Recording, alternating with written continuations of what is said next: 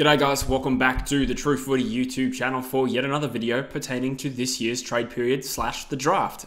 Today I am going to be taking a look at specifically the concept of draft picks, both in terms of the history of the draft pick, what they actually exist for, and I guess sort of working out to what extent they've actually worked for the teams that have benefited from them. So I guess you could say this is kind of a follow-up from a previous video I did explaining how the trade and free agency and draft mechanisms work within the AFL. One concept I kind of left out of that video was the concept of priority picks. So I will both be explaining, what priority picks are, how they came to be, all the rule changes we've seen over a number of years, but also going back and taking a look at previous priority picks and assessing to what extent they actually helped. Before we get into the video, if you could do me a favor and subscribe to the channel if you are getting something out of the content, that would mean a lot. It's been a wonderful period of growth for this channel, and naturally this is a big time of the year for the channel as well. So if you can do anything like that to help me grow this channel, I would be very, very grateful. Cheers. Okay, cool. So we'll start off with what the actual priority pick concept exists to do. So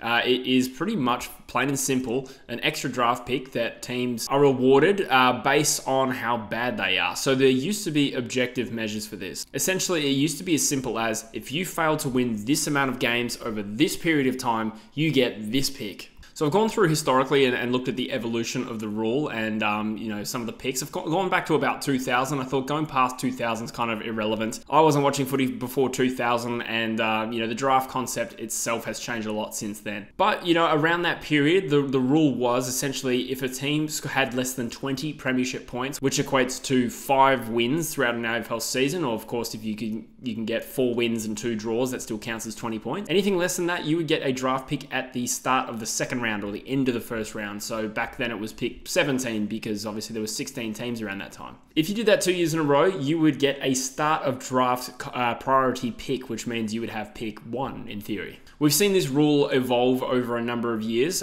because of various reasons. The rule was getting exploited. We'll go through all that in chronological order and how it happened. But for now, we can take a look at some of the draft picks that were awarded to clubs during that period from about 2000 onward and assess how they actually went. So first of all, 2000 is a good example of this. St Kilda was awarded a start of draft priority pick, which means they had pick 1, and because they also finished last, they had pick 2. Now, Nick Riewoldt was taken at pick 1 in that draft, and that is technically the priority pick. However, it's for the sake of analysis, there's not really any point considering Nick Riewoldt to be the priority pick, because if St Kilda only had 1 pick, they would have taken Nick Riewoldt because they took him first. So Justin Koschitzke was taken with pick 2, so in essence, he was actually the extra player that St Kilda secured because they had a priority pick. Does that make sense? I don't know why I just asked you a question you can't possibly answer. I hope that made sense. So, historically, technically, Nick Riewoldt, it would be considered the absolute gun priority pick, but it's probably more real to consider that Justin Koschitzke, who also had a very good career for the Saints, or at least for a very long time, was the benefit that they derived from the priority pick then. So then 2001 is an interesting one because we had 3 teams that had start of first round selections. And I tell you what, this was a good year to have a priority pick at the start of the draft. The 3 teams were Hawthorn, St Kilda, and West Coast, and this is widely considered the absolute super draft in terms of the history of the AFL. So the first priority pick was Hawthorn, and they selected Luke Hodge. Now, technically, they didn't actually get this priority pick from the AFL. It was traded to them from Fremantle in a deal which involved Luke McFarlane and Trent Crode, and then I think it was picks 1, 20, and 36. Ironically, 36 ended up being Sam Mitchell, and pick 1 was Luke Hodge, so good for you, Fremantle. So Hawthorn get Luke Hodge straight off the bat. St Kilda took Luke Ball, but in essence, because they had pick 5 as well, Xavier Clark, who they took with a subsequent pick, really is the player that they got as a benefit for this priority pick because they would have taken Luke Ball either way. And thirdly, West Coast similarly had picks 3 and 6 in this draft. Chris Judd famously went at pick 3 in this draft and is technically the priority pick. But because West Coast would have had pick 3 anyway, if priority picks didn't exist, we consider Ashley Sampi at pick 6 the actual player they got from this priority pick. In 2002, one team was awarded a priority pick and it was subsequently stripped off of them, and that's Carlton because of, I think it was a salary cap infringement if I'm not mistaken. So technically no priority picks in 2002. Then in 2003, we had another 3 teams who had picks at the start of the draft. So the Western Bulldogs selected Adam Cooney with pick 1, but their real priority pick in essence was Farron Ray. play. Carlton had a priority pick in Andrew Walker. I don't know why they don't have a first pick after that. I don't know if it was stripped off them. It's hard to really tell from Wikipedia. Then there was Melbourne, who took Colin Sylvia with their priority pick, but in essence, again, the real play that they got out of this priority pick benefit was Brock McLean. So you start to see a trend here. Another 3 teams got priority picks at the start of the draft in 2004. They were Richmond, Hawthorn, and again the Western Bulldogs. Richmond took Brett Deledio with pick 1, but really the player that they got was Richard Tambling. Hawthorn took Jared Roughhead with pick 2 and then ended up with Buddy Franklin at pick 5, who famously was taken not only after Roughhead and Deledio, but after Richard Tambling as well. And the Western Bulldogs, after taking Ryan Griffin with their first pick, their real benefit was Tom Williams. I'm not going to lie, I don't even remember who Tom Williams is. Then in 2005, there would be another 3 teams who ended up with start of draft priority picks. And this actually brought about a rule change, which I'll mention in a minute. But those 3 teams were Carlton, Collingwood, and Hawthorn. Carlton took Mark Murphy at pick 1, but their extra pick got them Josh Kennedy. Collingwood took Dale Thomas at pick 2 and ended up with Scott Pendlebury as the added benefit. Hawthorn took Xavier Ellis with their first pick, and their extra player they got was Bo Dowler. So some mixed results there for Hawthorn, but gee, in particular, Collingwood did well in this draft. So at this point, the AFL's looking at all these drafts and how there seems to be 3 extra picks at the top of the draft, and there's some really elite players that I've mentioned in this analysis so far. The AFL's decided it's too easy to get priority picks. They've changed the threshold from 20 points to 16.5, so that's 4 wins and a draw. So after this, priority picks were much harder to come by, and there is a slight reduction in how many were awarded. So under these new rules, there were a couple in 2006. Carlton ended up with Sean Grigg after taking Sean Hampson. Essendon ended up with Tom Hislop after taking Leroy Jetta. Nothing really too beneficial from that year, other than the fact that Sean Grigg ended up a very, very good player at Richmond, but that was, of course, after being traded from Carlton. 2007, Carlton took Matthew Cruiser. This was because for the 2nd year in a row, Carlton had won less than 4.5 games. Therefore got a pick at the start of the draft, even though Richmond had actually finished last and should have had pick 1, if that makes sense. So even though Richmond were last and Carlton were higher, because Carlton had finished with less than 4.5 wins for the 2nd year in a row, they actually pushed ahead of Richmond and had picks 1 and 3. For the record, pick 3 was then traded for Chris Judd in that big famous trade that I remember oh so well. For the record, Richmond also got a priority pick that year because they won less than 4.5 games, but because they'd only done it 1 year in a row, if that makes sense, they got an end of first round pick and ended up with Alex Rance, so they did pretty damn well out of that anyway. 2008, we saw Melbourne and West Coast both get priority picks. West Coast took Luke Shuey, but really the extra player they got was Tom Swift 2 picks later. Melbourne got James Strauss after taking Sam Blease, and that was I think both of those players had their careers ruined by injury from memory.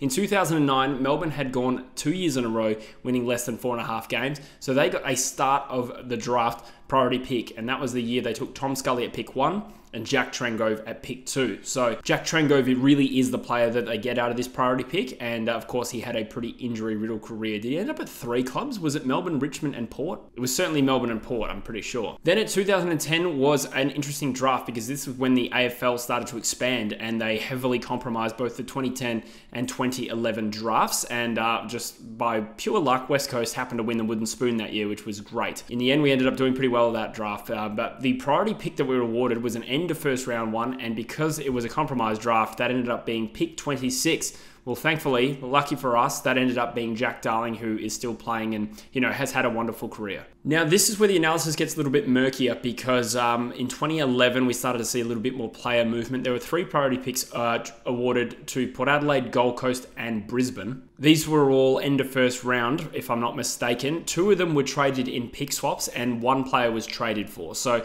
no one was actually taken in the draft by the original club that had the priority pick. The best thing we can get to an analysis here is that Port Adelaide traded theirs for a player in Brad Ebert, who went with pick 45 for 28 and 49. In the end, West Coast ended up taking that pick and got Fraser McInnes, and Elliot Yeo went 2 picks later. Jeez. Okay, so now we've hit an important point in history where the priority pick became a bit of a source of backlash in the AFL because there was tanking allegations, and essentially when you had an objective criteria for a team to be awarded a priority pick, say 4.5 wins, that naturally incentivizes teams who have won 4 games towards the end of the year to not try and win another game. As we saw, ironically, I'm wearing a Melbourne shirt right now. They're one of the teams that that got caught up in all that funny business. So during the 2012 preseason, the AFL essentially removed the concept of automatic priority picks, and then essentially priority picks would then only be awarded on a discretionary basis. So essentially, the AFL has this secret formula, and I'll give you some dot points of roughly how it is worked out. The AFL will keep these factors somewhat quiet so that essentially there can be no incentivization of tanking. So the factors are including premiership points that a club has received over a period of years with greater weight to recent seasons. So one example of this is North Melbourne have been awarded these priority picks recently. That was largely, with the thought in mind that they have had a poor 4 seasons in a row. By contrast, West Coast finished lower this year, but because they won a premiership 5 years ago and were in the finals 3 years ago, by this criteria, they haven't, suffered long enough to be awarded a priority pick. So fair enough. They also consider, club's percentage over a number of years, on-field competitiveness, which I guess goes into percentage, any finals appearances that a club has made, any premierships they've won, and injury rates as well, which is an interesting one. And that's the first time I've actually seen injury rates associated with a priority pick decision-making process. So I guess what that also means is, in this example, West Coast has probably copped the worst injury list I've ever seen in the AFL before. That would have worked against them had they bid for a priority pick this year. So because of this big shift in the way priority picks were sort of handed out, we went a number of years without seeing one. I think it was about 5 years until 2016. The Brisbane Lions received a priority pick at the end of the first round, which was pick 19, because at this point we have 18 clubs. And this was, requested the AFL, and the AFL granted it, which was the first time, like I said,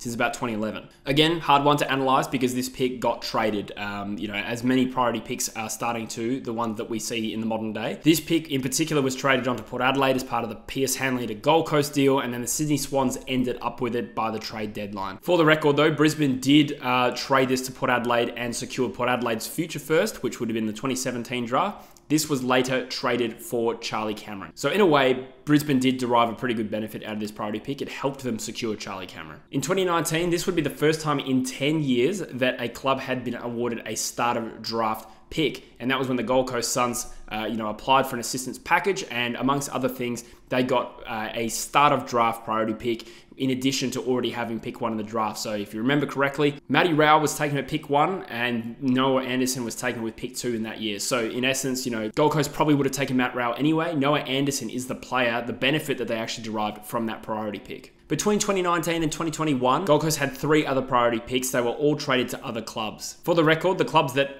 ended up with them took the following players. Devon Robertson went to the Brisbane Lions. They ended up with pick 22 that year, which was originally Gold Coast. Connor Stone as well from GWS got taken, I think, in 2021. And then Matthew Johnson as well in 2021 joined Fremantle. More recently, we saw a pretty unique situation with North Melbourne's priority assistance package last year. That was a really interesting way and a real novel way for the AFL to deal with giving priority pick assistance. Instead of giving more draft picks, primarily the biggest concern is probably compromising a ever-increasing draft pool. You can see me elaborate on that in the previous video. So preserving the integrity of the draft a little bit, and also being wary of the fact that high draft picks over a long period of time have more or less been proven to not be a real reliable indicator of success. There are a lot of teams that get a lot of access to young talent and they can't work it out. So what the AFL did was they gave North Melbourne future picks. This is last year, of course.